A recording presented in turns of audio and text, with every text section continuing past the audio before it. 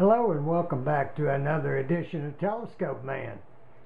Well, you know, I was reporting on some new speakers that I got specifically for the Flex. If you go to many ham fests around the country and you go into the Flex booth, you'll see that they're using a pair of Bose Companion 2 speakers. Now I know that on YouTube it's not going to be possible to get exactly what I hear here in the ham shack when I'm listening to single sideband using these speakers, but I can tell you that they are much better than, say, my Kenwood SP31 speakers, which I also have those attached to my ICOM 7000. I can tell you these sound much better than the Kenwood SP31. So a lot of hams think that you can't use these hi-fi speakers because you won't be able to pull signals, weak signals, out of the clutter. However, these don't have a whole lot of bass to them because they're just simply bookshelf speakers. They do have some bass, and they reproduce the mid-range and the higher frequencies very, very well. So it makes the voice portion of it really stand out, and I enjoy these speakers. There, a couple of reasons why I bought them were Flex recommended them, of course, and all the reports say that they are RFI immune, and I can verify that. As you can see, I've got them set up next to my monitors. And actually the one on the right hand side of the screen over here is sitting right next to my amplifier. So I haven't had any RFI getting into that speaker from the amp or from the monitors or going back into the computer and messing up the audio. They seem to be very immune to any kind of radio frequency. So that was the other reason. And the third reason was, I'm going to step away from the camera, see if I can pick up this speaker and show you the back of it. So here we are over here. Let's see if I can get this out for you and just show you the back. And as you can see, it has dual inputs, so you can actually plug in two sources into the back of this speaker. So I can plug in the Flex radio directly there, and I can also plug in my computer speakers directly into them. This eliminated my having a double stack of speakers as I was previously doing, one for the computer and one for the Flex radio. So very handy, neat deal with two inputs. And again, don't have any magnets or ferrets on those cables, and I am getting no RFI back into the Flex radio or anything else. So I'm going to let you hear a little bit of this, and I position the camera.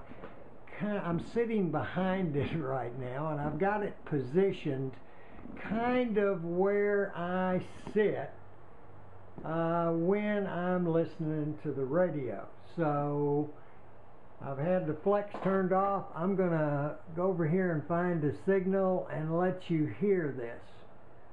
Now, one of the things I heard from the old hams, you know, they kind of know everything about everything, right? Is that you don't want to use these speakers because you can't hear weak signals. So here is a medium strength signal that you're listening to right now, and the other fellow that's talking is very weak. So I'm going to let you listen to this QSO for a minute Can you tell me if you can hear the weaker signal that this fella is talking to? That's the way they built this radio.